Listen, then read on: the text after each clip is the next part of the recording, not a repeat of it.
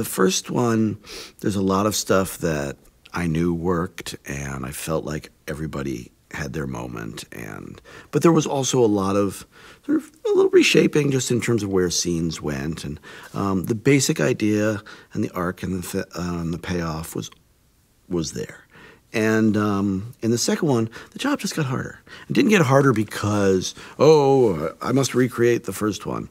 No, you know, everything that is set for you is good and bad. It's like, oh, I have all these restrictions, but I also have all these guidelines. I know these actors. I know how they play these parts. I know what their strengths are. I know what they're going to be looking for. But more importantly, you know, I know these characters.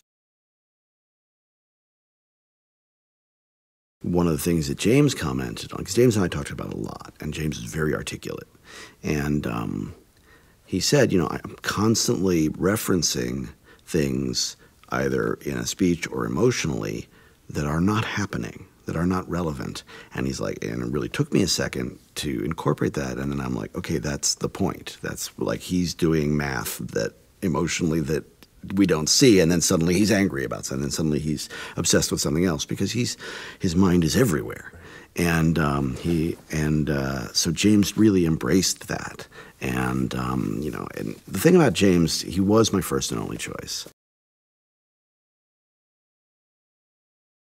Ultron is really, he has many fathers, but ultimately he's a creation of Tony Stark. And Stark and Banner worked together to create him, and but Banner doesn't really get the cred because it's Tony's obsession, and the obsession is to solve the world. You know, he's seen it mess up. He's messed up himself so many times, and you know, he's gotten to a sort of higher ambition than he had before, which is just to make it better. He went, he saw the alien army. He's like, that's not okay. He spent most of Iron Man 3 having anxiety attacks about it, and so he's got this obsession, which is to, you know, create a perfect peace. Cap and Tony start off fairly harmonious because they each sort of respect each other's place. Cap runs the team, Tony finances and designs everything, and they all have their own stuff going on the side. Usually the world's about to end somewhere else too, but their alliance, which is based on the idea that they recognize their differences and their different skill sets, is going to be put to the test. I have some of the best actors in film. Period. And they're in my superhero movie, and it's bizarre to me, and yet they're bringing everything, and I'm grateful for it.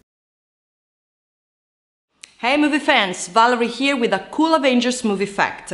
Did you know that the SHIELD research facility was actually NASA's Planbrook Station, the world's largest space environment simulation chamber used to test rocket engines and space stations? Also housed at the station is a hypersonic tunnel facility and cryogenic propellant tank. Wow, now that's pretty amazing. That's it for today. Subscribe to keep up to date on all the latest releases, and remember, walls have ears. Bye bye.